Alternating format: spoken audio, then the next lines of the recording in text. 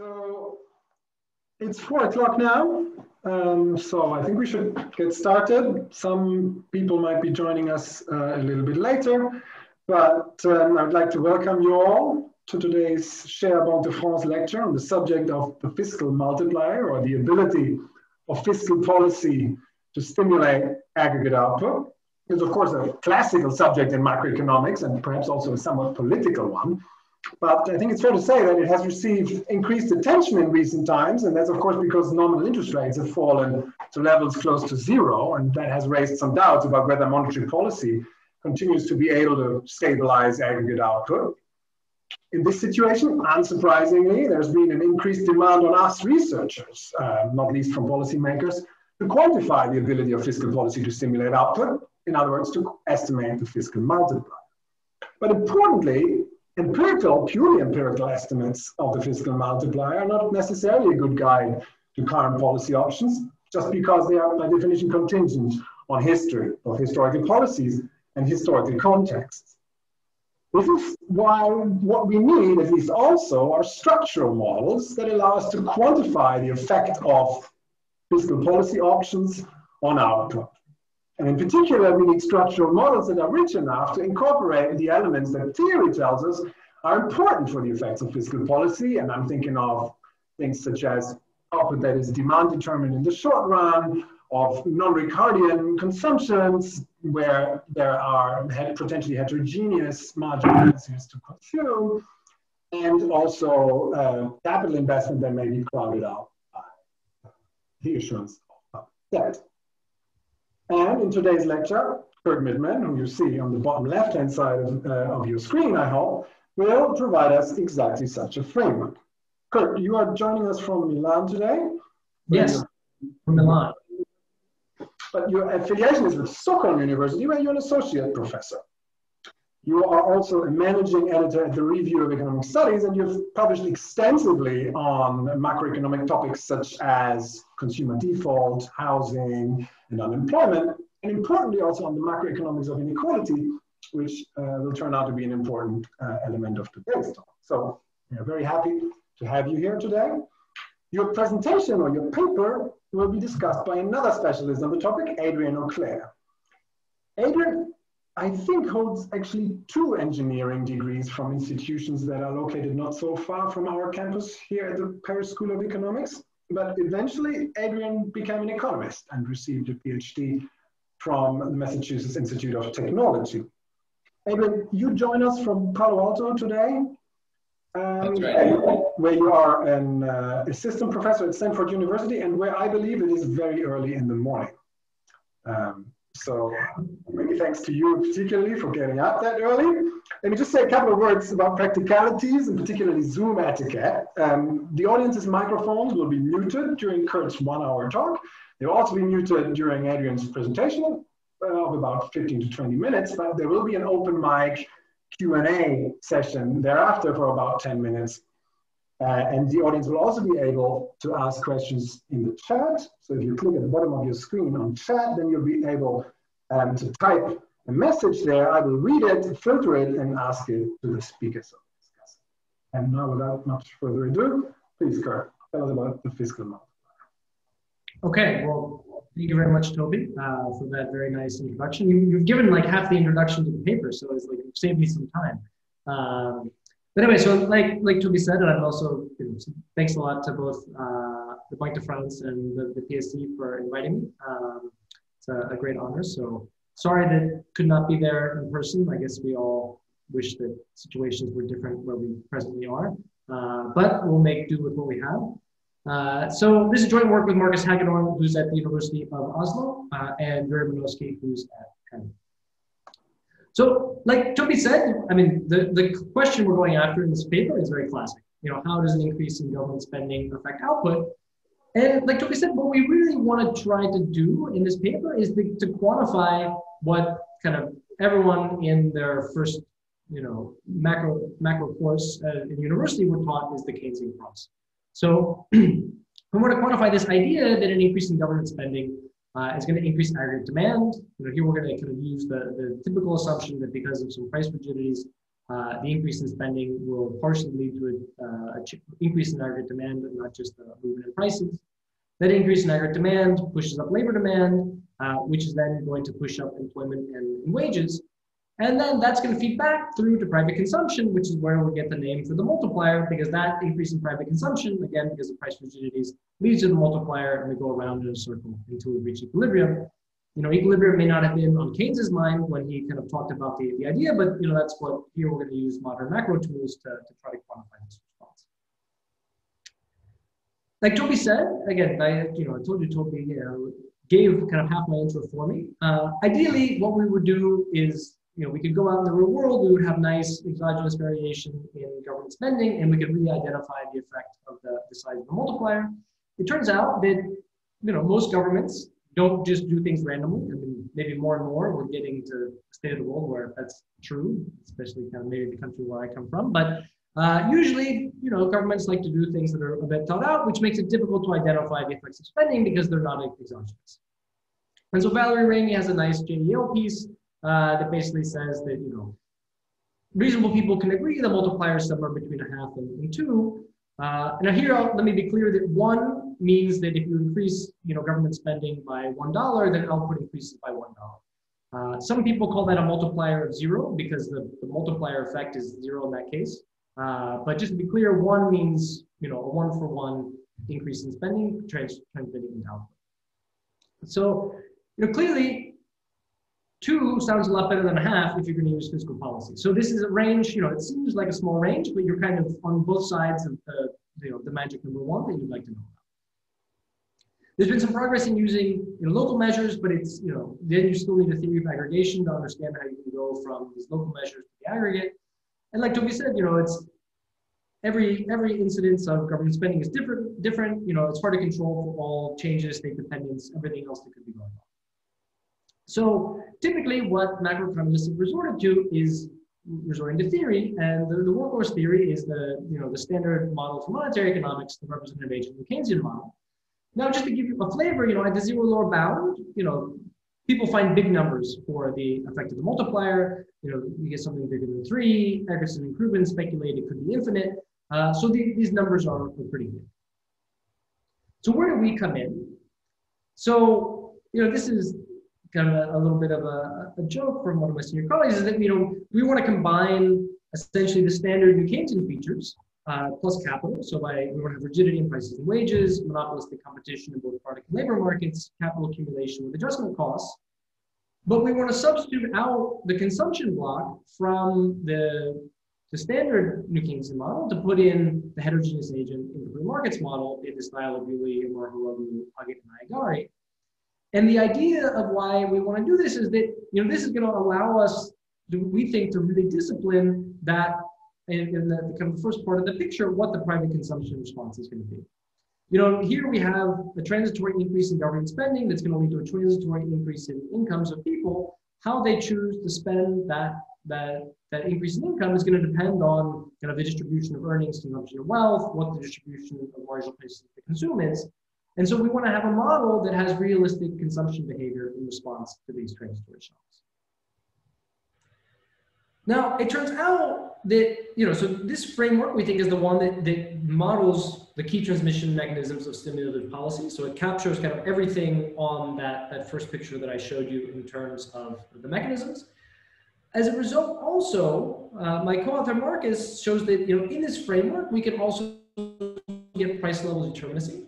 So that, from the way that we're going to specify the fiscal policy, this is going to allow us to study a broader range of combinations of monetary and fiscal policy. For example, we can still be determinant even when we have a fixed nominal rate. And so what this framework is going to enable us to do is overcome some of the indeterminacy issues in the liquidity trap that people like John Cochran have pointed out.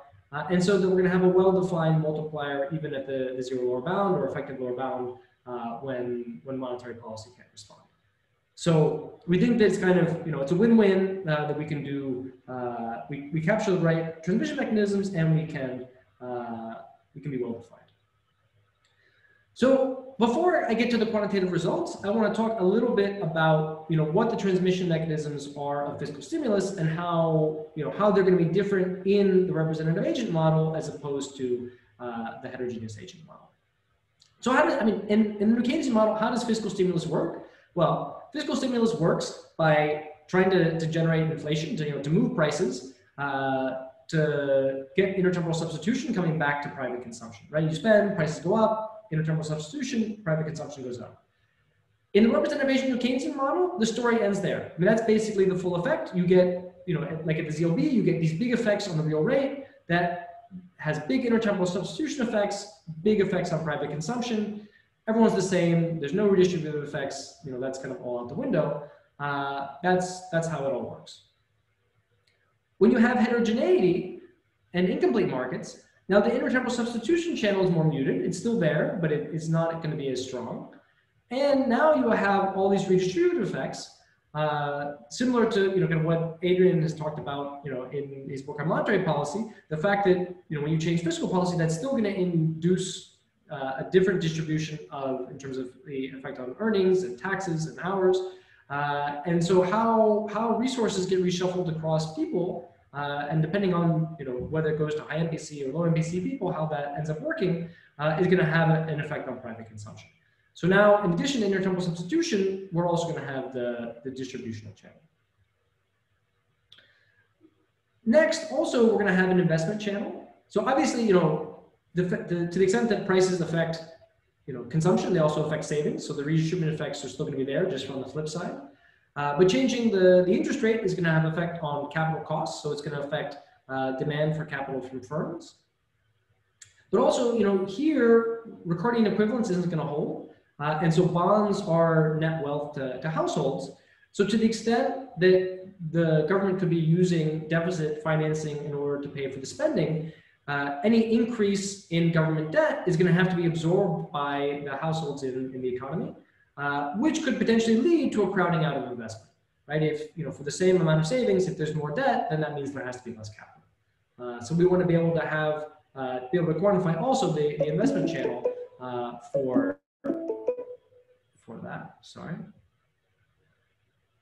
Okay, let's jump into the model. So essentially we're going to kind of combine relatively standard elements from the heterogeneous agent model with standard elements from the Keynesian model. I'll kind of explain where things are, a little bit non-standard and where we kind of have to take a stand on things. But here, households are going to be ex-ante identical. They're going to be ex-post heterogeneous because they're exposed to shocks. They're going to have preferences over consumption and over leisure. They're going to discount the future with subjective discount factor beta. We're going to allow this to potentially be heterogeneous across individuals. So you can think about this actually as having an I subscript. We're going to have McCurdy class of preferences. So additively separable between consumption and hours, and log preferences over consumption, and phi here will be the friction elasticity. Now, households are going to be subject to labor productivity risk, which we're going to assume follows the first order Markov chain, but they're only going to have access to a state uncontingent asset, which is going to be the source of market inconvenience.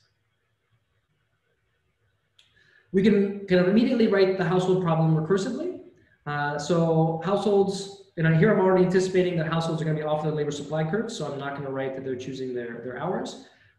So households are going to choose their consumption and their savings to maximize the period plus expected discounted utility, and households are basically going to finance their consumption savings out of previous period savings and then their after-tax earnings. So we're going to assume that there's an affine tax function here with a linear tax on labor and a lump sum transfer.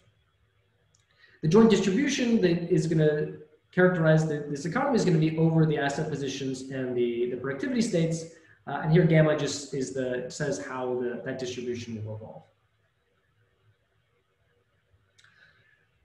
On the production side, so we're essentially going to follow the Ersteg-Henderson and Levin setup, or Levin setup for putting sticky wages into the new Keynesian model. We just need to do a slight modification to deal with the fact that we have idiosyncratic productivity from the workers. So, essentially, we're going to follow kind of the Keynesian tradition where, everything is kind of done in steps so that then we can kind of put in the market power without having it to have too much kind of adverse effects in terms of being able to solve. So there's going to be differentiated labor services indexed by J. There'll be different wages for those different labor services. This is essentially technology, how those hours based on different productivities will aggregate across individuals. So kind of given the standard assumptions, there'll be downward sloping demand in terms of for hours relative to the wage. And then we'll just get the equilibrium nominal wage through the kind of standard Dixit-Stiglitz aggregator. How are wages going to be set? So this is how we're going to do the sticky wages. So we're going to assume that there's a union that's going to set the nominal wage for all individuals. And the assumption here is essentially that the union is going to treat everyone equally. So that it's kind of the assumption basically the union can't figure out, you know, that some people would like to work more than others. So it's going to set the same nominal wage for all individuals because it's going to value the disutility of work at the kind of the same marginal rate of substitution. There's going to be quadratic wage adjustment costs. So here we're not going to use Calvo, so that we don't have to think about there being potentially a distribution of wages across individuals. So we're just going to have Rottenberg so that you can have everyone having the same wage in every period. So the union's wage setting problem is going to be, they're going to come in with the previous period's nominal wage. They're going to choose the contemporaneous nominal wage essentially to maximize the value to the households. And so how is it going to do that? Well, on the the plus side, this is the after-tax real earnings. So it's going to be integrating across households. We have the productivity times the after-tax nominal wage divided by the price level. And then this is taking into account that as you change the wage, you change the amount of hours that the intermediate goods firms or that the recruiting firms are going to demand. Now, this is where we're kind of taking a stand on things, is that, the way that the union is going to value the disutility of working that many hours is that here we're just going to take kind of the as-if representative agent. So we're going to use the marginal utility evaluated at aggregate consumption, or so average consumption in the economy, as a way to convert the utils of working that many hours into consumption units. So this is a choice. I mean, this is a an MRS that will converge to the representative agent one as we take the limit as idiosyncratic risk goes to zero. But it's not the only. This is not the only way to do it. It's kind of similar to the issues that you have if you have heterogeneous agents and asset pricing. You don't have a unique SDF to pin things down. So here we're kind of taking a stand, and so kind of one of the implications of this is that kind of high consumption individuals will tend to be working more than they would like to. Low consumption individuals will be working less than they would like to, which we don't think is such a necessarily bad representation of the world.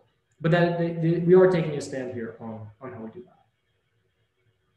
Okay.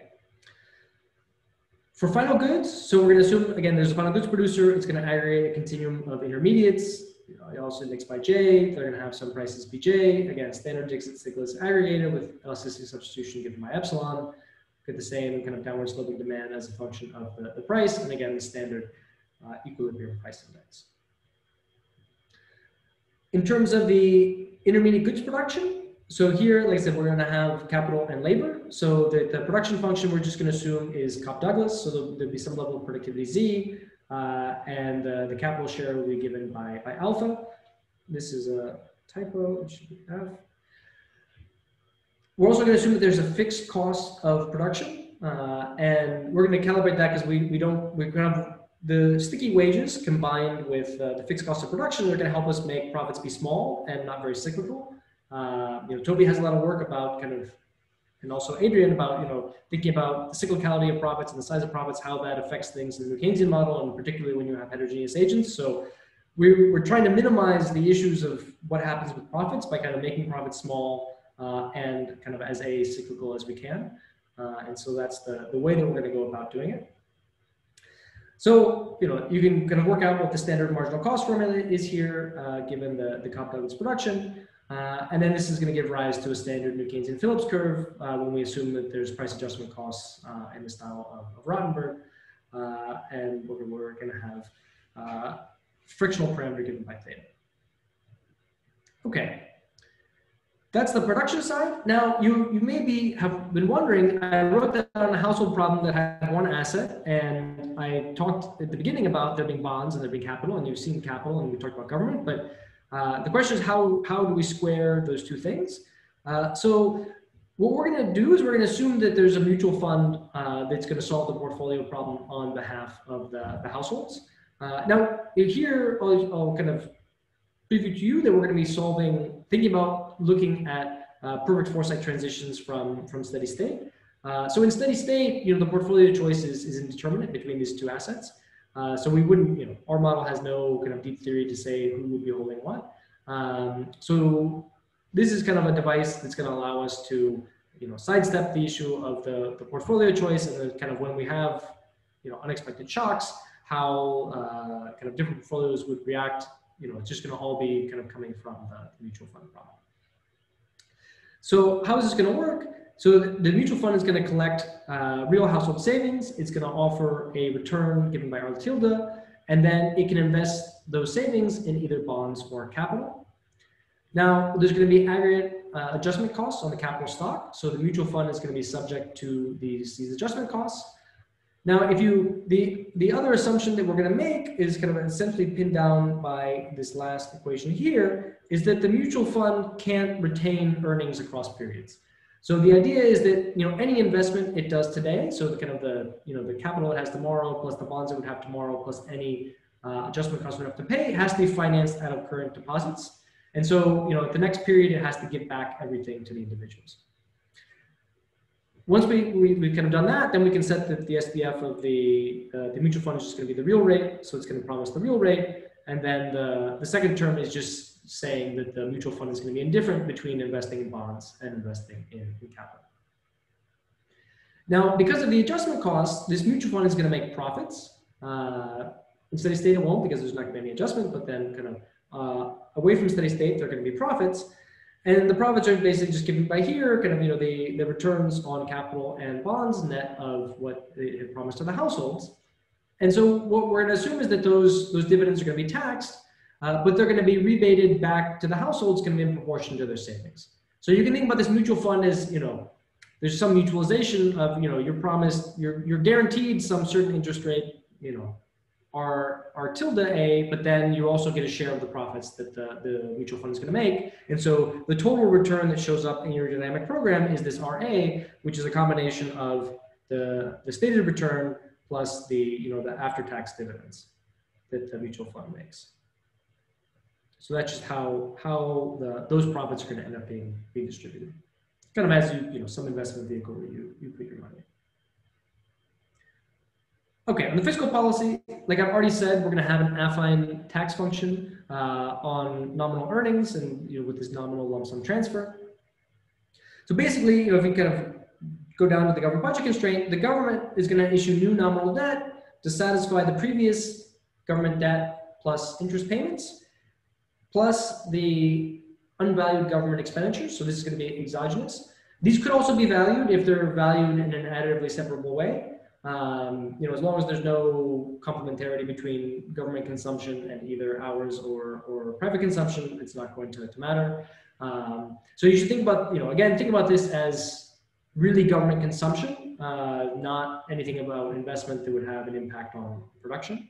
And so we're going to take those as exogenous. Like I said, for the positive, anything I say positively today, it doesn't matter if you have additively separable utility.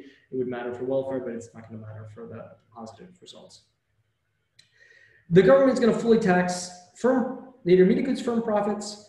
It's going to collect these taxes on the mutual fund profits, and then finally have the labor taxes. So that's going to be the government budget. And again, the government budget is specified in nominal terms. So this is a Ricardian budget. It's going to hold for all price levels. So we're going to have some fiscal anchor that's going to be coming from, not like coming from fiscal policy, but it's not driven by the fiscal theory of the price level. It's going to be coming from a different mechanism that we have in the paper. Okay, just to give you an overview of the calibration. So on the household side, in terms of the income risk and in order to match the wealth distribution, we're going to follow the handbook chapter that I wrote with Dirk Kruger and Fabrizio Peri. Essentially, we're going to use preference heterogeneity, like I pointed out, in terms of discount factors in order to generate the high inequality in wealth. Again, we're not going to be able to explain kind of the super high concentration in the top 1%, but our view is kind of, the top 1% concentration is not really what to the extent that we can measure, consumption and things in the data, we don't really know what those people do, but we're going to at least get the consumption dynamics of the people in, the bottom 95% match pretty well, we think, and so that we're going to do a good job in terms of matching the consumption block. We're just going to follow Chetty, pick a Frisch elasticity of 0.5. For the markups, we're going to set them to be 10%. For the slopes of the two Phillips curves, we're going to pick 0.03. So something, the Phillips curve we know is pretty flat. Some people say that this is like very flat. Other people, I think, would say that it should be like, we should add another 0 so that it could be much flatter. So we think this is kind of in the, the conservative range of estimates for the slope of the Phillips curve. For the calibration of the government, essentially we're going to set government spending, the labor tax, the dividend tax, and debt to GDP, and then we're going to let the transfers adjust to clear the budget in steady state. This number, it may look a bit low. This is because we calibrated it to be the federal spending. So if you're used to a higher number, that also, if you include state and local governments, then things get a bit bigger. Quantitatively, I mean, it's not going to have a big impact on the results, whether we put 14% there or put 6%. Like I said, we wanted to have small profits of an intermediate goods firm, so we're going to calibrate. This is the fixed cost in order to make profit 0 in steady state. And then we're going to fix the nominal interest rate at 0 for the baseline experiments. This is because we want to isolate the effects of fiscal policy. I'm going to show you results also where we kind of put in a standard Taylor rule, but for now, we're just going to have a peg in a fixed nominal interest rate so that we can study the effects of fiscal policy in isolation. And then we can see what happens when you add in an active monetary response to the fiscal policy. And so here, it's kind of the idea of using the incomplete markets combined with the nominal government budget is going to give us determinacy to be able to have a well-defined experiments even when we have an interest rate. Okay. In terms of model fit, we think we do a pretty good job in terms of matching kind of the wealth distribution. The bottom 40% don't have much wealth, but they account for a non-trivial amount of consumption. The annual MPC at transfer income is 0.4. Maybe that's even a bit low, that we could boost it up. I know kind of the Norwegian data that Adrien uses in his paper, I think it's suggesting closer to 0.6. So here, maybe we're being a bit conservative in terms of what the MPC is. That's kind of what we've done. Okay, so before going to general equilibrium, I think it's useful, especially for those of you that maybe aren't kind of so familiar with the exact dynamics of these heterogeneous agent models. What the dynamic response of consumption is going to look like in partial equilibrium. So each of these figures, each of the lines in these figures corresponds to a different experiment where households are given a transfer at different dates in time. But what's important is that the information about the transfer always arrives in period 0. So the blue line here is you wake up, you get a transfer of $10, and then nothing else happens. The purple line is you wake up today and you find out in 12 quarters, you're going to get a transfer of $10. So there's a partial equilibrium. So all of these curves are going to integrate to 1 because the total, the real rate is 0 and everything is eventually spent. So what's going on? Let's think about this blue line here first. So think about the people that are at the borrowing constraint. Their MPC is 1. They're going to spend the full $10 right away. If you think about kind of low asset households, they're not exactly at the borrowing constraint, but they're still going to consume a significant amount of the transfer today. And kind of as people get higher and higher wealth, then the MPC is falling and the spending is going to go down, and they're going to kind of defer that savings further out into the future. So we get this decaying kind of pattern of spending that ends up being high at first and then decays. If you compare that to the purple line, now here, if you had a permanent income, if you compare this to like a permanent income household, the permanent income household, when it gets the news that it's going to have this increase in income in 12 quarters, it would increase its consumption today and keep it constant for all the periods. It would basically, the consumption response would be the same between the blue and the purple, just subject to a little bit of discounting, but they would look the same. Here, we get very different behavior, because if you think again back to that hand-to-mouth household, well, it would like to increase its consumption out of the news that it's going to be richer in the future, but it's already at the borrowing constraint, so there's no way that it can do that. And again, those low asset households, their ability to kind of pull forward that income is low. And kind of, people who don't expect to be on their Euler equation in every period between now and quarter 12 aren't going to be responding as much. Who is going to respond? Well, the people that have a lot of wealth, but they have low MPCs, so we get this much smaller response. And then eventually, as we get closer to the time when the transfer arrives, then the people who are more and more constrained are starting to being able to respond, and we eventually get that peak. The other thing to note is that here the household behavior can be highly nonlinear. So if you scale up the transfer to $10,000, well, here even the guy at the borrowing constraint, all of a sudden $10,000 is not going to go out and spend all 10,000. That's enough to help overcome some of the precautionary savings. And so there, you're going to have a significant amount of savings, even though people kind of originate with the borrowing constraint. So this is going to give the idea that it could be, more is not always necessarily better when it comes to government spending, because that private consumption response, if we think that MPCs are falling in kind of the additional amount of transitory income you get, then you're going to get less bang for your buck the more spending that you do. Now, you may be wondering, okay, I understand representative agent model, it's no good, MPC is bad, but we have this other great model, the two-agent Keynesian model, that was championed by a former faculty member of PSE, Florian Bilby. That there we can put in these hand-to-mouth guys, and then we're going to get the quarterly or the annual MPC kind of exactly right. Do we really need, in that model, it's like we just add one extra equation. It's like super easy. This whole distribution, not necessary. Well, this is to show you what happens if you look at Tank. Just to kind of run those same responses, you can see you get these spiky responses. Why? Because you get no anticipation effects, right? If your discount factor is 0, it doesn't matter, if you have this news of transfers coming in the future, you're never going to respond until the transfers actually arrive. Also, you're going to get this kind of pure linearity. It doesn't matter if you're hand-to-mouth, I give you $10, give you $10,000, I give you $100 million, you're just going to go out and spend it all at once. So that, the dynamics of the model could be quite different. Now, what we think is particularly important are these dynamic aspects. And so this is what, Adrien and his co-authors, have kind of come to term the intertemporal Keynesian cross. And this is to give you a flavor of like the first round of what this intertemporal importance is going to be. So here now I've combined all the experiments into one. So you wake up and you find you're going to get 4 transfers at these 4 different times. Now the Tank economy, okay, you see that the permanent income guy moved up a little bit. So there's a little bit of space there between the origin and its line, but the hand-to-mouth people, they doesn't matter, they just respond by consuming everything at the time that it arrives. Now, the incomplete markets households, they're still getting the same $10 now, but their MPC is almost doubled. Why? Well, because they know now that their income in the future is also going to increase. And so that increase in future income relaxes the precautionary savings motive for households today, which encourages them to spend more.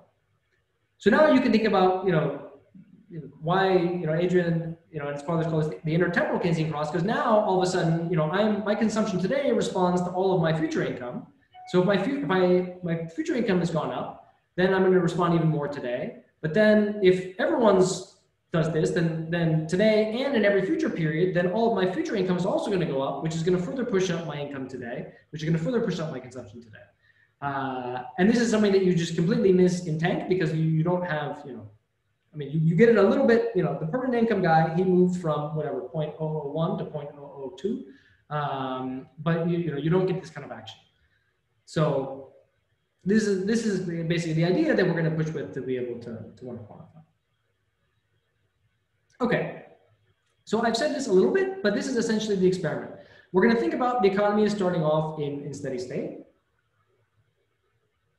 Then we're going to have MIT shocks, which are going to basically be an increase in government spending. It's going to go up, and then it's going to decay at a rate rho g, and eventually g will go back to the previous steady state level. So it's a trend, it's persistent, but eventually we're going to go back to the same level of government spending. Here again, we're going to assume basically after the shock occurs, everything's perfect foresight. So there'll be some unexpected things to happen in period 0, but then everyone fully understands the transition back to the potentially new steady state. Oops, one too far. Okay, so it would be good, there is empirical evidence on what the multiplier is. And so it would be good to know before I tell you that, we're going to do these experiments to study the, different arrangements of monetary and fiscal policy and different state dependence of our model. It'd be good to show you that the model actually does a reasonable job in matching the data. And so what we're going to do is we're going to show you that we can match the empirical evidence from the JPE paper of Ramey and Zuberi. So what they do is that they use identified government spending shocks. They have shock series that they construct based on military spending, and they also use Blanchard-Perotti shocks in order to solve for these multipliers. And what they report in their paper are 2- and 4-year cumulative multipliers. So essentially, if you just kind of sum up, all of the real increase in output and divided by all of the real increase in spending over 2 years or over 4 years, that tells you what the cumulative multiplier is. Now, what's important is that in order to be, what we want to do is we really want to replicate the, they're going to compute these average multipliers over we're going to focus on the post-war period because we think that's kind of what our model is best approximated of. In their paper, it goes back to like 1880. I don't think that our model is necessarily a good description of 1890 US. Maybe it is, but we're going to kind of focus on the post-war period. So what we need to do is we need to feed in kind of what the policy response is, right? Because we don't have Ricardian equivalence. So we can't just say, oh, this spending is going to be financed with lump sum transfers, that it's not going to matter. Here, it's really going to matter what the fiscal authority does in order to pay for the spending, and also what the monetary authority does in response to these shocks. So we need to feed in both the kind of the path of spending, the path of taxes, to match the path of deficits that we see from these experiments. So thankfully, Ramey and Zuberi, they estimated the fiscal responses. So they kind of tell us what the path of tax revenue and deficits are so that we can match. But they didn't estimate the response of monetary policy. So that we needed to do. So we basically, we took their replication kit, and then here, this is maybe still a little hard to see, but this is basically, this is the 3-month T-bill rate. So they estimate this via local projections. What you can see, and this is maybe a little bit small, this is 0. This is 95% CI. Essentially, it looks like the monetary policy response to these shocks is 0. So that's what we're going to run with. So we're going to essentially feed in we're going to match the path of the deficits and of the tax revenue from Ramey-Zuberi, and we're going to keep the nominal rate fixed at steady state, and that's what we're going to compute the 2- and 4-year multipliers from that. And so this is the same again, whether you use this is the military spending shocks, or you use the Blanchard-Perotti ones. Okay, so how do we do? Let's look, let's look at kind of these results first. So this is kind of on the full sample. Like I said, again, we're using here the post-war sample period, so not the back to the 1880s sample. So in the data, the 2- and 4-year cumulative multipliers kind of are about 0.75 and 0.5. In our model, we get 0.73 and 0.58. So again, this is, we could have targeted this directly, but that's not, we just kind of, given our steady state calibration and what we put in for number of rigidities, we wanted to see that we were in the right ballpark. Again, we're going to say that this is success, that we're able to replicate those findings. They do, in the post-war sample, they look at some state dependence in the Ramey-Zuberi paper, kind of dividing it up based on whether we have high or low unemployment. Now, they basically say that, the kind of their words is that, the empirical results kind of the state dependence post-war is not very robust. You can see, here you get massive negative multipliers in the high unemployment regimes. So, our model is not able to generate those large negative numbers, but, even Ramey and Zuberi kind of don't say that, they don't really trust this state dependence exercise. So this is just to show you that we did it. And so we do get that the multipliers are lower in the high unemployment regime. So it's like the sign is correct, but again, they kind of cast a bit of doubt on those numbers, but we just wanted to report them for completeness. So what we're going to say is that, where the empirical findings are robust, we match the data. Given that there's episodes where the empirical findings don't seem to be robust, now we're going to use the model as a laboratory to think about those cases where we don't have a lot of power in the data to say something. Okay, so for most of the experiments that we're going to run, we're going to consider two types of financing. So these are different from the Ramey-Zubairi financing that we could also do, but here we just kind of want to make the points very clearly about what's going on with the differences in the fiscal policy. So we want to pick two fiscal policies that in the representative agent model would be identical. So in the first, it's going to be just a balanced budget. So nominal debt's going to be kept constant and transfers are going to be adjusted to pay for the spending. That's this side. That's kind of, the classic benchmark, Baxter King. Then we're going to think about what we think is a bit more of, a realistic policy in the sense that a lot of times government spending is deficit financed. So here we're going to let the debt grow. And then after 40 quarters, we're going to cut transfers in order to pay it back. We can also do this with the labor tax. Again, we wanted to do something with transfers because, again, these, under Ricardian equivalence, these two financing regimes are identical, so they would give the exact same results in the representative agent model. They're going to get very different results in our model. What I'm going to report to you in here is also the path of the dynamic multiplier. So this is going to be just the increase in output in period T relative to the initial real government spending response. It's kind of something that's typically reported in these models. And then what we want to be able to do is compare, talk about how important it is, heterogeneity is. And then we also want to talk about how important getting these dynamic multiplier effects are. And so what we're going to do is we want to try to isolate just the intertemporal substitution channel. If you remember the representative agent model, we really only have the intertemporal substitution channel being active, at least in terms of private consumption. And so what we want to do is essentially kind of solve for the complete markets allocation with the incomplete markets prices. So, we could solve also just the rank model, but then we have different prices, so there'd be different real rates. So the strength, the strength of intertemporal substitution would be different. So here, the idea is that we just want to say, given the path of the real rate from the incomplete markets model, what would that have implied for the intertemporal substitution in the representative agent model? We can do the same thing in tank, and then in tank, you just isolate this static multiplier effect, whereas you miss out on the dynamics that we talked about. Okay. We're also, we also want to be able to try to decompose, how the private consumption response is going to respond to prices. Obviously, it's very difficult in general equilibrium to say exactly what's going on. So here, we're kind of leaning on insights that, Adrien was kind of a big contributor to, of kind of using partial equilibrium decompositions to understand more about the general equilibrium. And so essentially, if we want to think about how does government spending affect total output, obviously there's the direct effect of actual change in government spending. Then we want to think about, what's the direct impact of that, kind of the first round, the direct impact of that spending on private consumption. So this is saying we force people to work more to produce that government spending. How would their spending change? Just because of their income goes up by the amount of hours needed to produce it. So it's kind of like the first round, if we're thinking about how do we get to GE. Then obviously taxes and transfers are going to adjust. So kind of on top of the direct impact, then we allow the taxes and transfers to change. Then obviously, in equilibrium, wages and total hours are going to be different than just the steady state wage and that kind of direct impact. So we add that back in.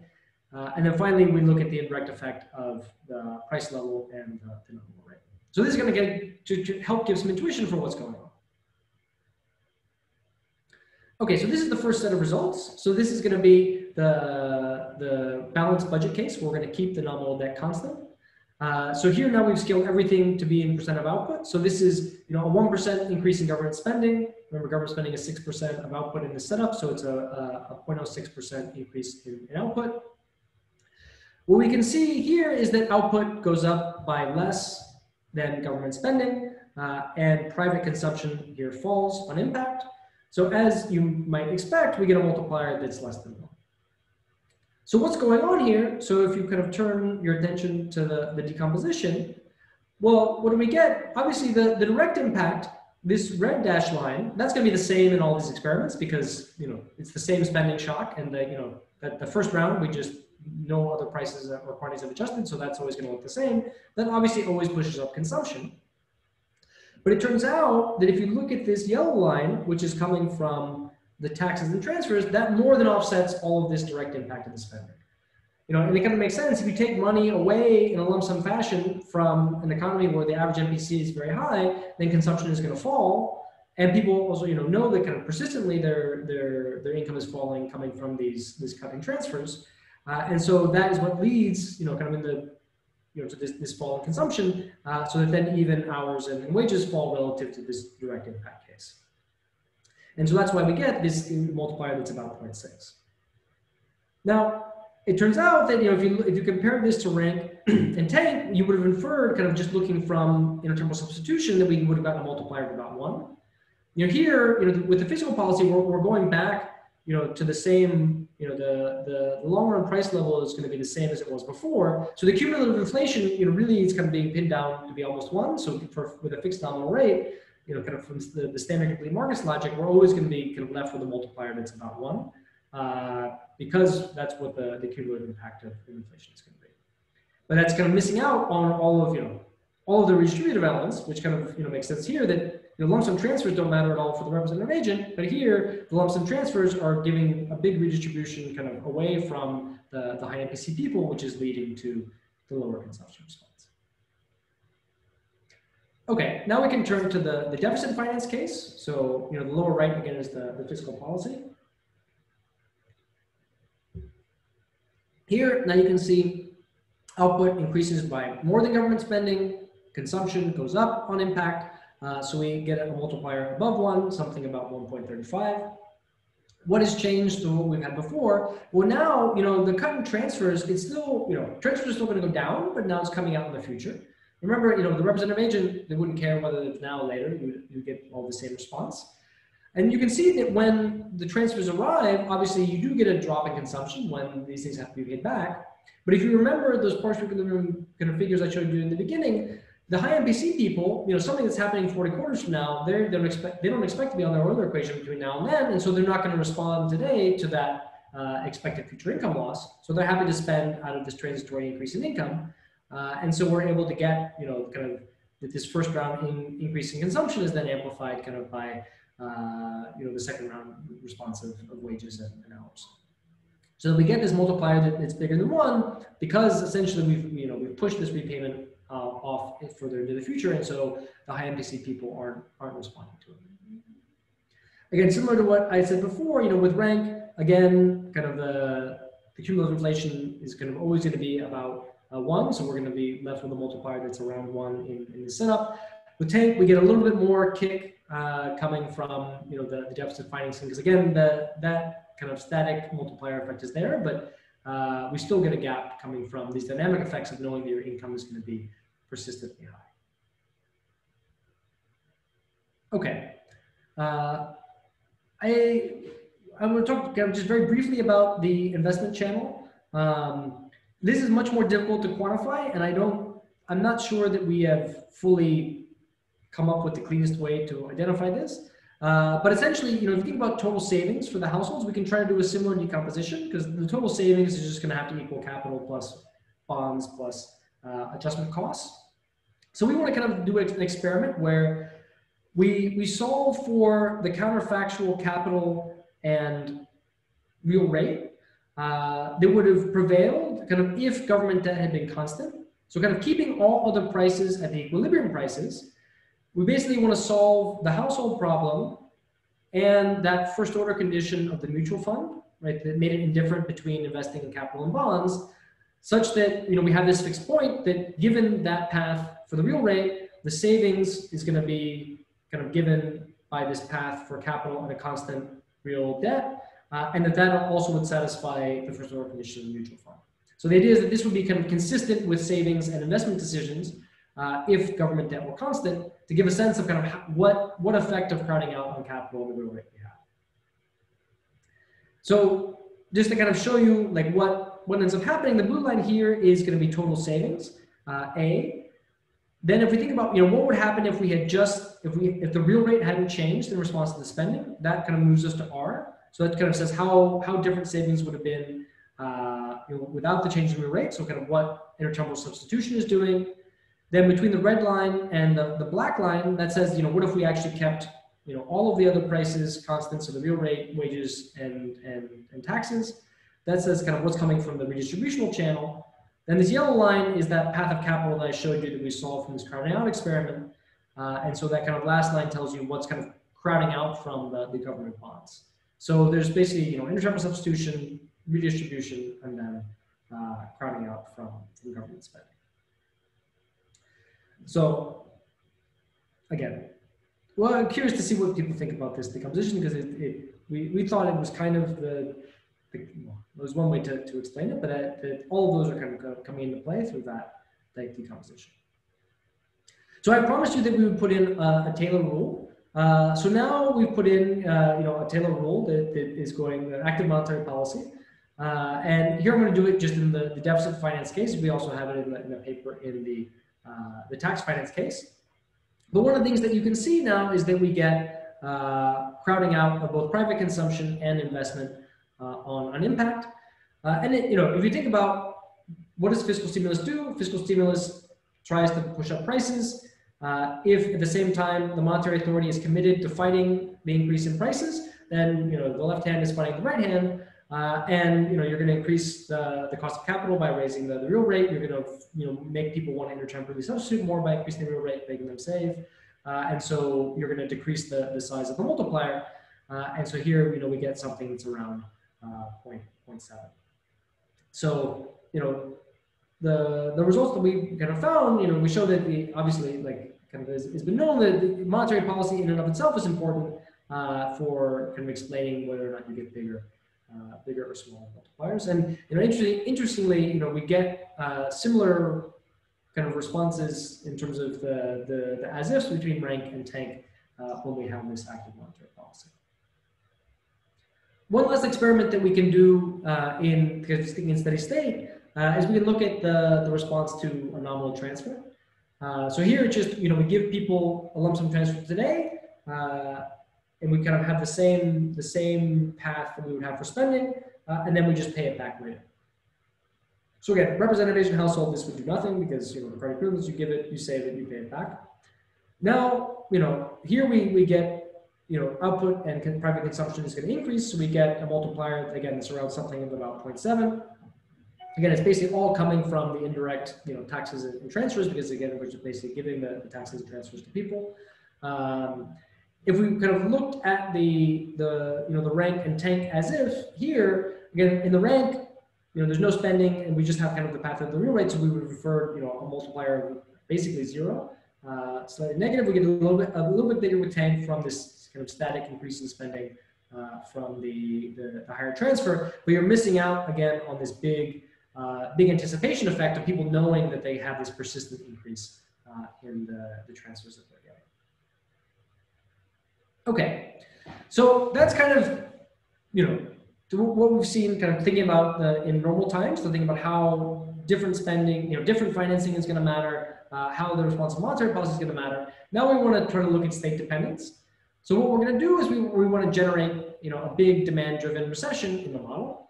And so we're going to do what you do in the New Keynesian model when you want to have a big recession is we wake up and for a long time, everyone decides to become more patient. And because we're more patient, we have a drop in demand and we get a big recession. So you can see here, output falls something like 7%. We kind of tried to mimic something like the Great Recession. We get some deflation, private consumption falls almost 10%. And, wages also are going to fall, the real rate rises. And this is kind of what we're going under the assumption that nominal government debt is kept constant. So now what we're going to do is we're going to repeat the same spending experiments, but they take place kind of starting in the first period of the liquidity trap. So kind of from when the discount factor rises. So this is the tax financed experiment. So one of the things that we can see here is that qualitatively this looks basically the same as what we had before. Output goes up by less than government spending. We get crowding out in private consumption. So we get a multiplier that's less than 1. We've moved up, so we've kind of gone from something like 0.6 to about 0.75. So the multiplier has gotten bigger.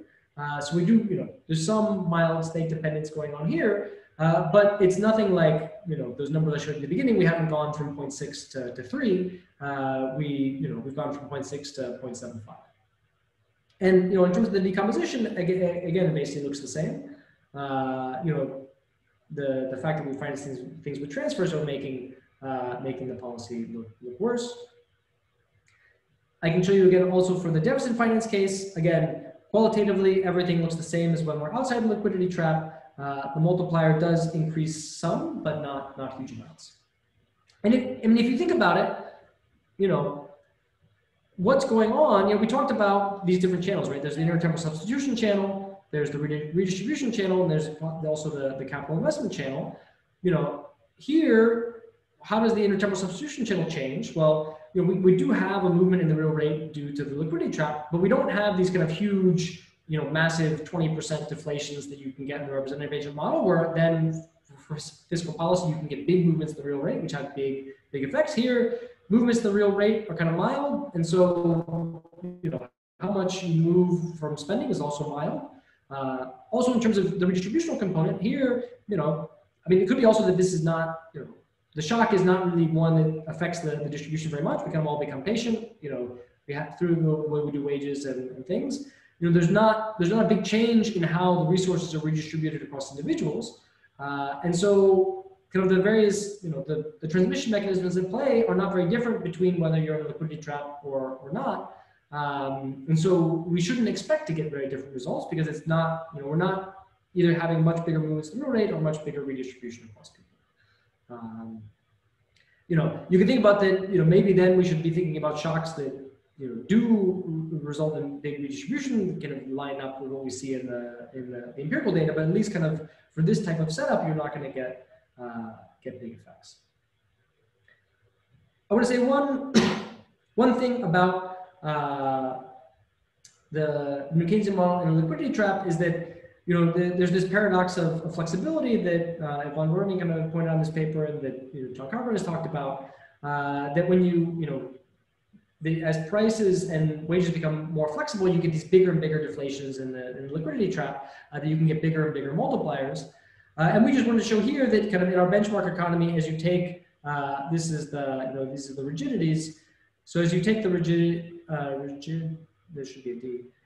As you take the rigidities to 0, the multiplier is well behaved and it converges to the flex price multiplier. So at least we're kind of in a we're in a regime where it looks like where the limit is converging to the actual limit point, so that the model doesn't have this paradox in it.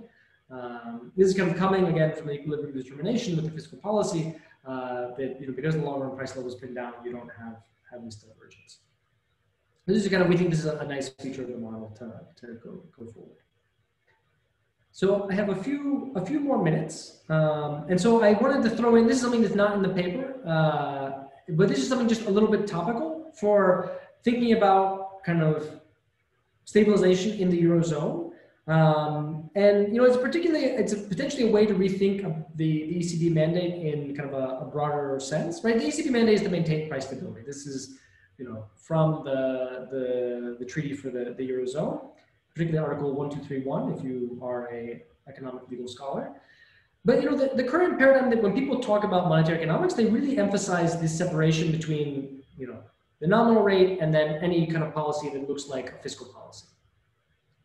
But the question is, if you take a policy that's motivated to stabilize prices, is that a fiscal policy or a monetary policy? I mean, it kind of seems like something that you do that tries to stabilize prices, that's a monetary policy objective, so that can be interpreted as a monetary policy tool.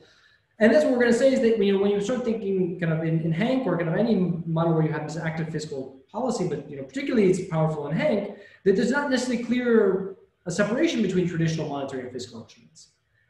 And the treaty was kind of designed to avoid excessive inflation, but it neglects the fact that you might be able to kind of use these more traditional fiscal instruments to fight deflationary pressures, particularly when the traditional tools have kind of reached their limit. And so it could be that the ECB needs help from the member state treasuries in order to stabilize prices. I don't know, I guess the ECB's gone negative, so it should be the ELB, not the ZLB, but we've been using the ZLB in the paper so far. it could be that the ECB wants to ask member states to spend to generate inflation. And so, the treasuries are kind of maintaining price stability on behalf of the ECB, as long as the goal really is to promote price stability, it's not clear that this couldn't be interpreted as monetary policy.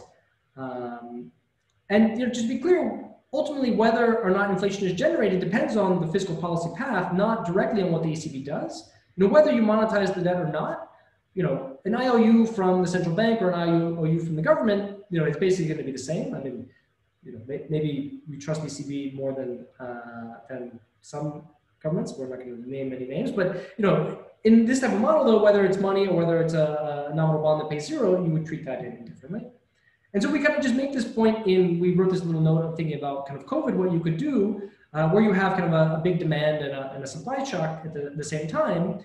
The kind of what you do with the path of government debt in response to a stimulus is going to matter a lot for what the initial inflation response is. And so here we kind of compare just this big supply and demand shock, which is in blue, with a big fiscal stimulus, but one that we pay back kind of after everything is over. So you can see the red here is the path of the government debt. So we eventually pay back to go to the same nominal level. So this would be kind of what the Germans would want to do. That in the constitution they have this nominal debt target that they would like to keep. And it turns out that you don't get much bang when you pay this back. But if you essentially just roll over the debt forever, so that whether you completely monetize it or just permanently expand the nominal debt, then you get a lot more bang for your buck in terms of the inflation and in terms of the output gain that you can get. Now here I'm not showing output because the objective of the ECB is to stabilize prices. So if as a side benefit output also increases, that's great, but that's not, the ECB should only care about hitting this average 2% inflation target. And so asking fiscal authorities to do this can help the ECB reach that if it can't respond with monetary policy. So this is just to say, once you start to, when you kind of have these hallucination Keynesian models where really you see this strong kind of interrelationship between monetary and fiscal policy, it's not so clear again that we should have this strict separation of the two tools.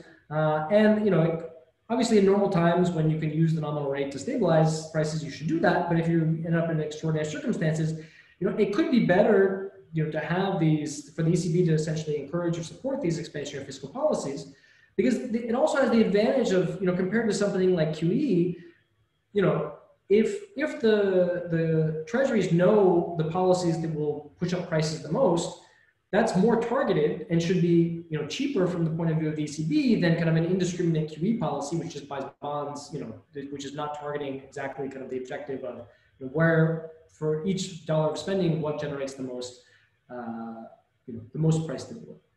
So anyway, that's something to think about, kind of in the broader stabilization, the broader view of kind of the separation between monetary and fiscal, of how we should do this. And then, I mean, if you look at like the Fed in the US, I mean, it seems like central banks are kind of pushing more and more into, now engaging in direct lending, things that we maybe would have called fiscal policy, but are all being kind of used to support prices.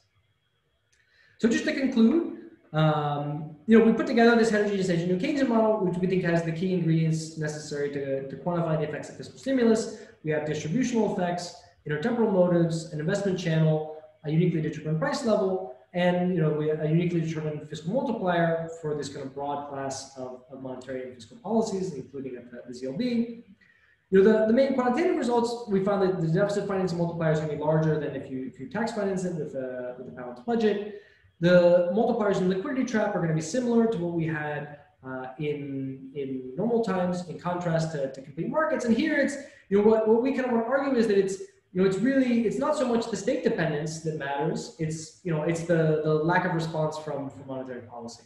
And so kind of in the representation model, you have both, the state dependence and the lack of response from monetary policy kind of come hand in hand with the way that the experiments are done. Here, given that we can separate it, it's really, it's clear from what I showed you the Taylor rule cases that if you have active monetary policy, multipliers are much smaller.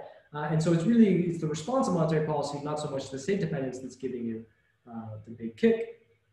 And distributional effects are important, from those as-if experiments that we did for figuring out for accounting for how big the multipliers are.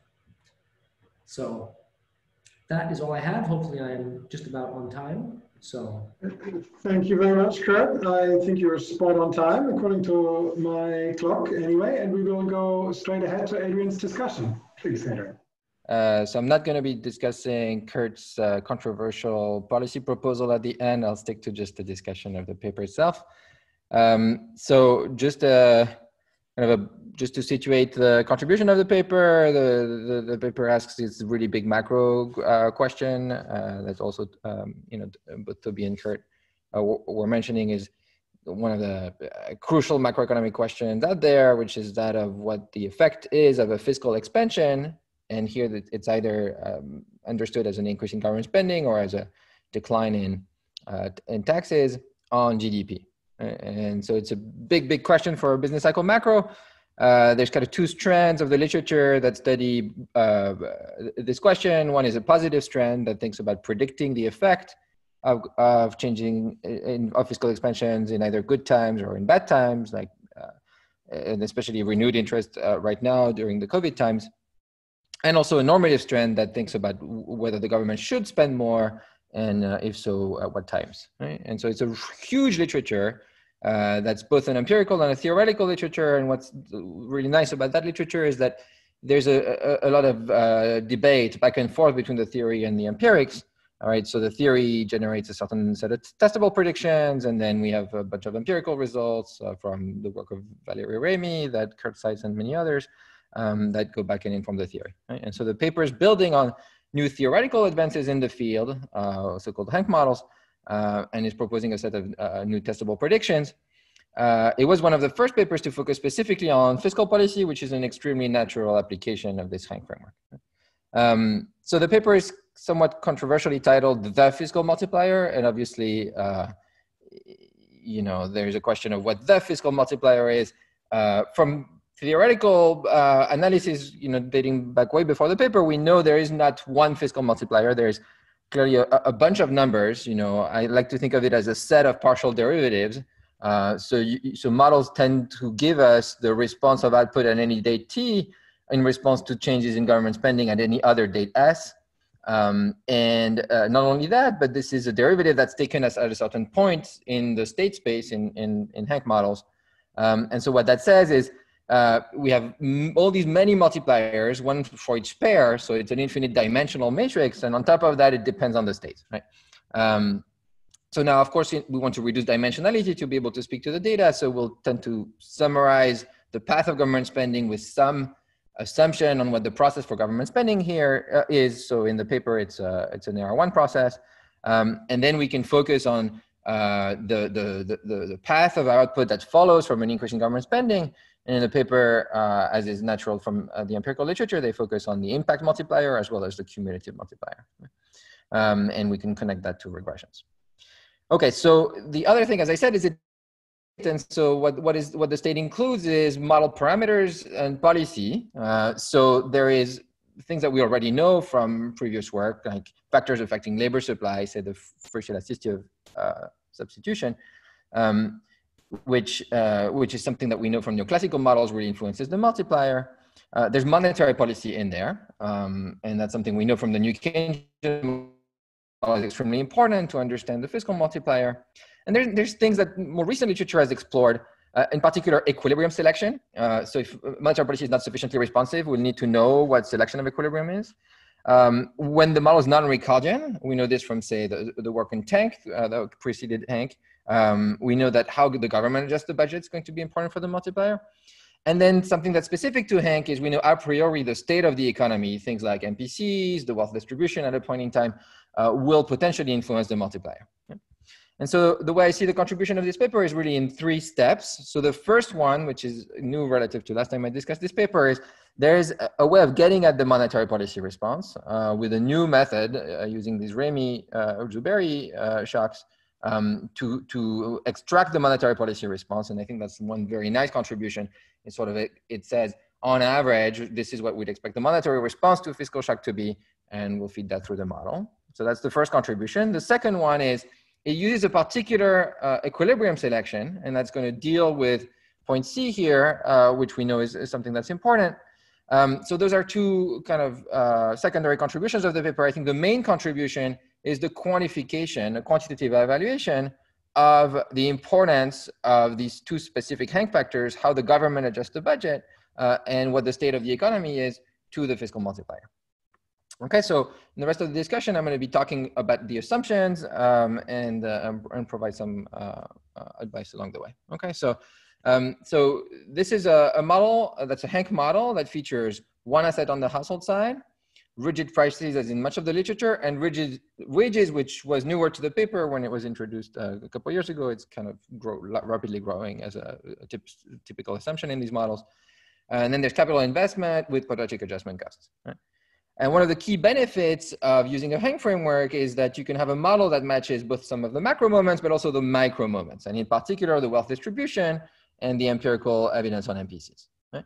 So I'm going to provide some advice to improve the plausibility of the quantitative framework. So the first thing is I want to praise the authors for using the sticky wage assumption. Right? So much of the previous work, Hank literature had assumed flexible wages. But then we have two big challenges, I think, for that literature with flexible wages. The first one is the paper by Toby, the BHKO critique that pointed out that in those models, there's kind of cyclical profits that has enormous redistributive effects. It can make labor move the wrong way and so on and so forth. So that was like one big critique that moved the literature away from this. The other one is a paper I wrote with Matt Rogley and Ben Bardowski that argues there's a trilemma for these models. It's basically impossible if you're in the class of flexible wage models to simultaneously match high MPCs as we see in the data, low marginal propensities to earn that we see in the data, and reasonable fiscal multipliers. There's no specification of, say, the preference function, things like complementarities that might simultaneously deliver all three. Right? And so in response to this, I think the literature has moved to sticky wages. And so this paper does this. I think it's really nice. So the idea is to move households off their labor supply curves. For this, you need a rationing assumption for increases in labor demand. And so in the paper, this rationing assumption is an equal incidence assumption. So this is the post-tax income that households receive. So there's a certain lump sum transfer, and then there's their wages, and so what you see is an increase in labor demand H pushes up and down the wage component in proportion for everybody. Now that's not especially realistic an assumption. I think it's a convenient assumption, but in order to do a plausible quantitative evaluation, it would be interesting to consider relaxing this. And we know that it's possible to do. And so I think that would be an interesting extension of the paper. Now, the second thing I said is it's great for to have a Hank framework because you can match the micro moments. And so the paper claims that it matches two things. It matches a W over Y ratio that's large, about 5, which is the current US economy, as well as the wealth distribution, simultaneously with an annual MPC of about 0.4. So that's great. That's exactly what we want our Hank models to do. Now, it's also very difficult to do. And it's well known in the Hank literature that this is very difficult. So the standard in the literature, if you want to do this, is to have a 2-asset model. Here, the paper uses a 1-asset model, which is more tractable, but uses this feature of beta heterogeneity. I actually think this might be a good alternative for the Hank literature going forward, but there's been a lot of criticisms of beta heterogeneity out there. And so one of the things that I think would be nice is for the authors to also report the wealth distribution. So not just kind of say they match certain moments, but actually report the full wealth distribution, because beta heterogeneity tends to create these different groups of people, some of which hang out really close to the constraint and some others far away. And I think that would be nice to directly see. The other thing is, so the authors are targeting this annual MPC number. We know from the paper I have with Matt Rogley and Ludwig Straub on the intertemporal Keynesian cross that the key target for these Hank fiscal policy models is what we call intertemporal MPCs. So not just the impact effect, but the path. And so the authors are plotting the path here of intertemporal MPCs. And one thing that's pretty special to Hank models is that the decay in the path of spending after receipt of spending is not exponential. It's actually faster than exponential. And so when that's the case, the formula that the authors are using, which is this formula, this annualization formula, actually does not apply. And so it's actually better if you want to know the annual MPC, just to sum up the spending responses for the first 4 quarters And when I did this, just eyeballing it, it looks more like a 0.28 annually. So it looks like the MPCs are a little bit on the low end of the literature range. And so another thing that I'd be interested in, I think for the literature would be to see if you can push up the MPCs to see how far you can go. And so that probably will change some of the quantitative results, make the consumption response stronger. Okay, so let me now discuss the findings of the paper. So there's really four main findings in the paper that I see. The first one is that the fiscal multiplier is less than 1 if spending is financed with lump sum taxes, and it's greater than 1 if it's deficit financed. The second is that deficit financing crowds out capital investment. So investment falls when there's deficit financing. The third is that there is limited state dependence in the model. This is what the authors call the liquidity trap experiment. And the fourth one is that the paradox of flexibility disappears. So Kurt covers all of this. I'm just going to provide some comments on each of those results. So the first one is, there's from my intertemporal occasion cross paper, there's a proposition out there that I think is really useful to structure what we'd expect to see in a Hank model. So it's under a set of assumptions. So if you assume that real interest rates are held constant by monetary policy, assume away capital, and then assume that there's contemporaneous taxation with a certain tax scheme, such that all net of tax incomes are affected in proportion, then the fiscal multiplier is 1 at every date. That is, the impact multiplier is 1, also the cumulative multiplier is 1. What it is for this matrix that I talked about earlier is, when government spending increases today, it just increases output today, and that's it. In other words, consumption is completely fixed. So that's a natural benchmark because it shows you, for this particular set of assumptions, heterogeneity is completely neutral for the effects of fiscal policy. We get the standard representative agent result. So why is that? Well, that's because government spending is increasing pre-tax incomes, right? But at the same time, it's increasing taxes, and it increases taxes in the same way with the same incidence as that of pre-tax incomes. And so it reduces post-tax incomes, but under this particular distributional assumption, it reduces it exactly by the same amount for everyone. Right? So by the same amount that their income is increasing. And so the effects cancel out exactly. Since on top of that, the real interest rate is unchanged, incomes are unchanged, so consumption is unchanged, and so consumption does not move at all, right? So this is actually reminiscent of an old result, the balanced budget multiplier result from the 40s, 1940s, where people pointed out that this could happen. And this is something that we can see in our Hank models. Now here, there's two sets of results on what happens when the government increases spending. One is, if it's tax financed, the fiscal multiplier is less than 1. But as Kurt pointed out, and I think would be nice to clarify even further relative to this benchmark, this is because the government's adjusting lump sum taxes. In other words, it doesn't adjust the proportional tax. Right? So if you start from my benchmark where the multiplier is 1, then you can understand what's going on here by combining this with a reduction of the proportional tax that's paid for by a reduction in transfers. And those are lump sum transfers, so it's a redistribution from low-income agents to high-income agents that we know is contractionary. And so that's kind of a simple way of understanding what's going on relative to the 1. Why is it lower than 1? Now, the other result is that fiscal multiplier is greater than 1 if instead there's deficit financing. And here, that's because of non-Ricardian. So I was very clear about that in the presentation.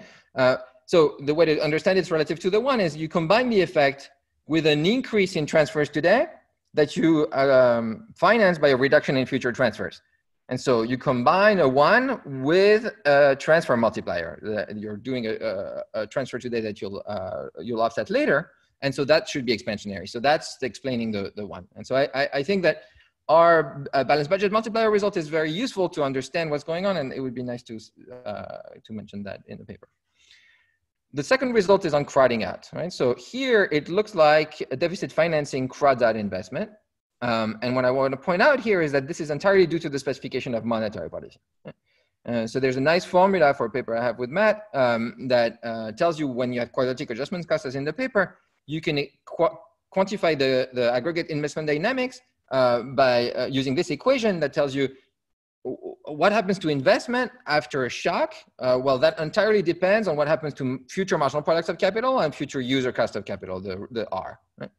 And so everything works either through changes in MPKs or future R. What happens here is that government spending is pushing up future employment and therefore future MPK. So that's a crowding in effect. That's the effect of raising the marginal product of capital on desired investment.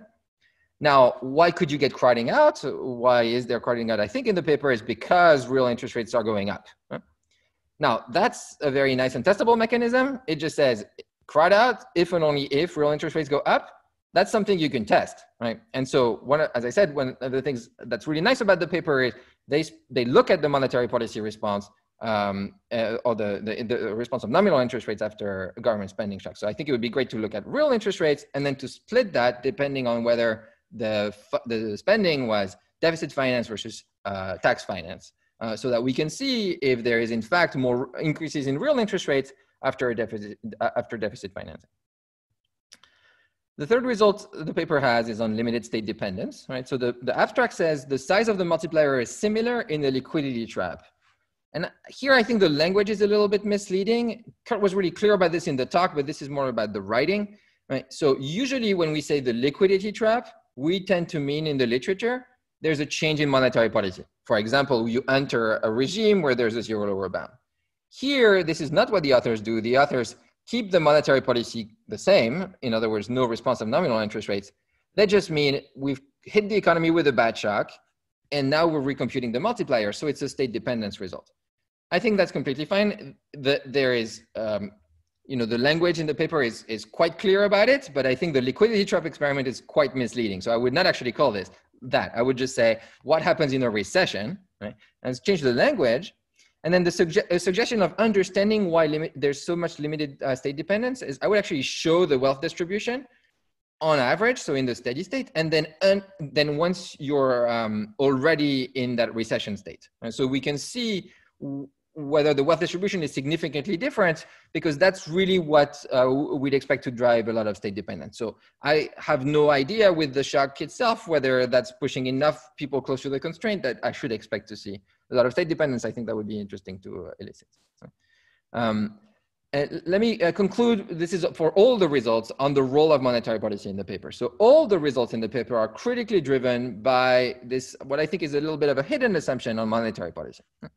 So the empirical evidence shows the nominal interest rate is constant. And so throughout the paper, the authors are going to assume that I is zero as the specification of monetary policy. But the empirical evidence does not show that the nominal bond level is constant in the long run. And that's what the paper is assuming, that the nominal bond level is constant. Now, in the paper, in the model, this assumption is equivalent to a price level targeting policy. And Kurt mentioned this, that the price level has to revert back to the initial level in the long run. That's because bonds revert back to the level in the long run. And that's a key thing that we know with price level targeting. You can also overturn the paradox of flexibility. Right? So the paradox of flexibility in the New Keynesian literature is driven by an actual zero assumption on nominal interest rates, not a kind of hidden price level targeting assumption. Now, why I'm saying it's hidden?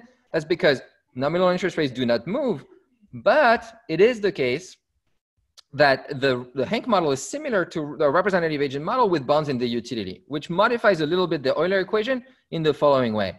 So, at the margin now, agents, when they save, they also get a little kick out of holding the real value of bonds, right? And so that shows up in the Euler equation symmetrically to a nominal interest rate. So if you have a constant long-run level of nominal bonds and the price level goes up, that's lowering the real value of assets. It makes agents want to save more. So it's the same thing as an increase in nominal interest rates, right? And so, it's really symmetric to just the nominal interest rate increasing in proportion to the level of prices, right? So that's why I'm saying it's just exactly the same as price level targeting. Right? So what I think would be important here is to is two things. Okay, so it's a separate equilibrium selection. We could study that equilibrium selection in a representative agent model. Right? So I would like the authors to separate the conclusion from this particular policy rule from those that are really special to Hank. And for that, I think it's more natural to assume long-run fiscal policy said something like the real level of bonds or the bond to GDP ratio, and then remapping all the results with this more standard equilibrium selection. Now, I understand that some of this might create paradoxes, and I think that's okay. That would just say there's two contributions to the paper, two separate contributions. One is pointing out what's specific to Hank, and what's pointing out what's specific to this equilibrium selection rule. And then the authors are really attached to this selection rule. I think that's fine, but then they should really test this prediction of the model, this clear prediction that the price level mean reverts, right? And so again, you can look at Rémy Zuberry data and see how close you are to that. And my suspicion is we won't see that much mean reversion in the price level typically. An increasing inflation doesn't kind of revert back automatically. Now, of course, that might change with the new monetary policy framework that a bunch of countries are putting in place. Okay, and so the final thing that I want to say is, given this large assumed price immobilities plus DLB plus this election, in many experiments, the real interest rate is essentially constant. And I actually think that this is great. This is exactly what we want for these models, which is these models are calibrated to match the responsiveness of consumption to incomes, but they're not calibrated to match the consumption, the response of consumption to real interest rate. So as much as we can have a real interest rate that doesn't move too much, that actually relies on the part of the model that's the one that we have the most confidence in. Okay, so just to conclude, it's a very nice and ambitious paper. It's the first fiscal policy contribution to Hank. It's already been quite influential. I think there's still some aspects of calibration and narration that can be improved. And I have my bigger problems on the monetary specification that I think is not really plausible or canonical. And so I'd like the authors to consider more standard alternatives for comparability with previous work. Thanks a lot, Adrien, for a great discussion. I think I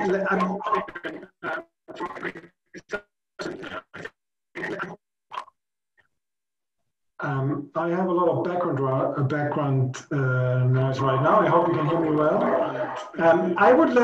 We're running late on time, but let us Kurt respond first, and then we'll open up to questions, perhaps after closing the formal seminar, because we're running a bit late. Okay, I'll be brief since we're running late. No, I think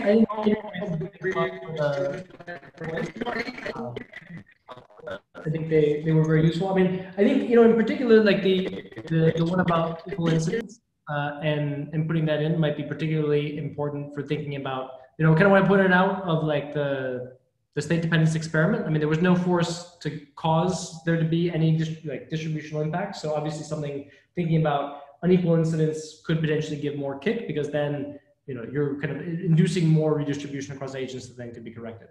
And just quickly, in terms of wealth distribution, we match the wealth distribution taking out home equity, which is maybe you like or you don't like, but we don't think this is a good model of houses, so we took them out.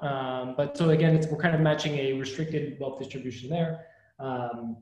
I agree with you about the INPCs. That makes sense, and you're right. The kind of the comparing to your benchmark with the constant interest rate and the proportional incomes is a nice thing to do. And again, kind of separating out the effects of kind of what's coming from the fiscal policy versus what's coming from the monetary policy, and that selection is a nice thing to clear up. I will say in the Ramey-Zubairi with this, I don't know if we may not even be super clear on it in the paper, but it's the debt increases permanently if you kind of feed through the Ramey-Zubairi fiscal policy rules. So in our experiment, the long-run price level actually permanently increases in that experiment to match their numbers. So, but we should do the price level. I mean, we can run the price level on that to see how it changes. But if you feed in the path of there's positive deficits and the deficits go to zero, but the debt, I mean, the deficits never go negative. So clearly, like the debt just permanently increases from what they've done. So that's what we feed in. So at least in the US, it looks like these spending events are never paid back. So they're more like the controversial picture I showed at the end. But we should also show the price level effect just to be consistent with that. So yeah, but otherwise, I think they're all great comments, and thanks a lot for the nice discussion. Thanks very much. At this point, I would like to thank both of you for a great talk and a great discussion, because I'm also seeing that some people are leaving. So let me thank you again for a very interesting lecture and discussion.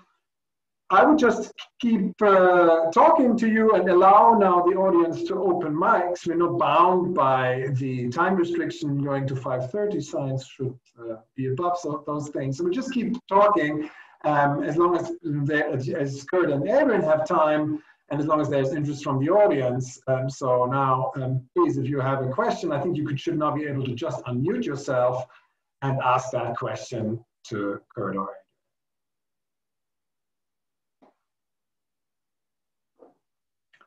well, until the audience gets ready, I have a question that I'd like to ask that links to both Kurt's, first of all, to the notion that there's not just one multiplier, and to the role of lump sum taxes, which are assumed to the thing that adjusts here in fiscal policy.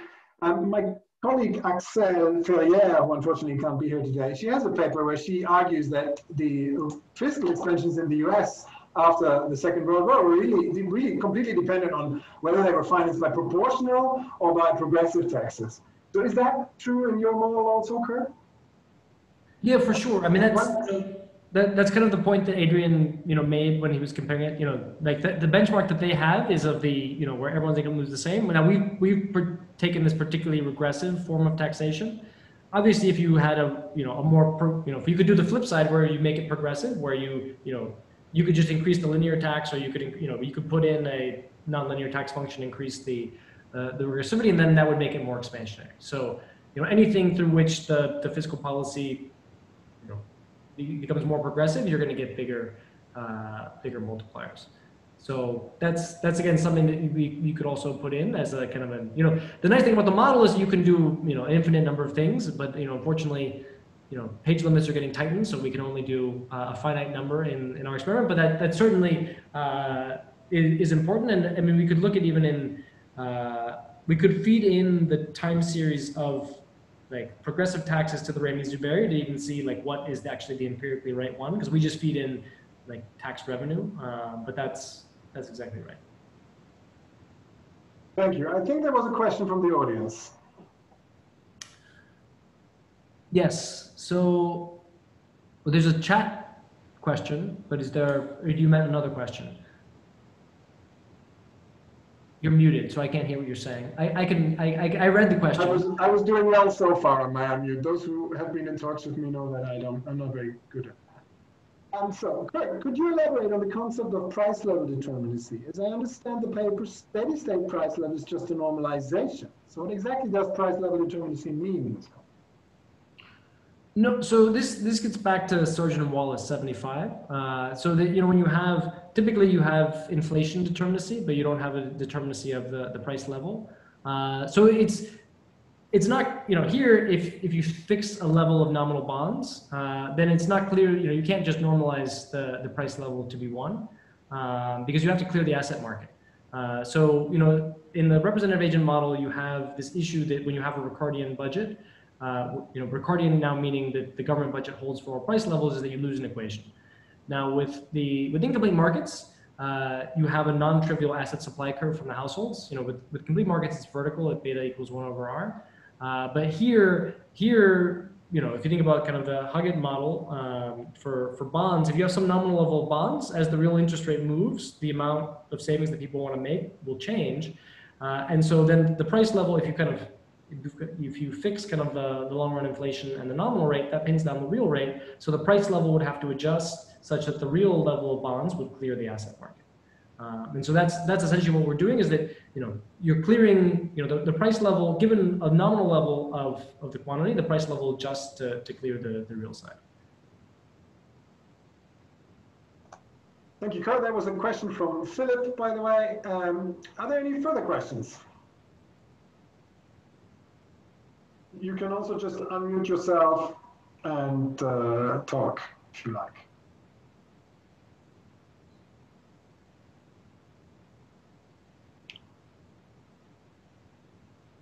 I hear silence, so that takes me there. There's one by Alkis Blans. Oh, and the Q&A, which I see. So Alkis asks, how does your experiment relate to the theory on indebted demand by Mian, Straub, and Sufi? So I would say that one of the big differences in kind of the treatment of debt is here we're taking everything to be nominal, and there's things would be real, and so here you'd have kind of a different role potentially for inflation in affecting if you have nominal debt that like imagine fixed rate mortgages kind of for the U.S. case, then here you could get a lot more bang for your buck with inflation, because kind of pushing pushing up the price level, you actually would reduce, you'd reduce the debt of those people, and that would push up demand. So, here we're offering maybe potentially a different setup if you have nominally specified kind of assets and liabilities as opposed to real. Obviously, we know the truth is somewhere in between, from Adrian's paper in AER. Obviously, the elasticity to net nominal positions, like if everything's fully nominal, is just crazy. But we have kind of right now one extreme of fully nominal. They have another extreme where everything's fully real, and so probably the truth lies somewhere in between the two.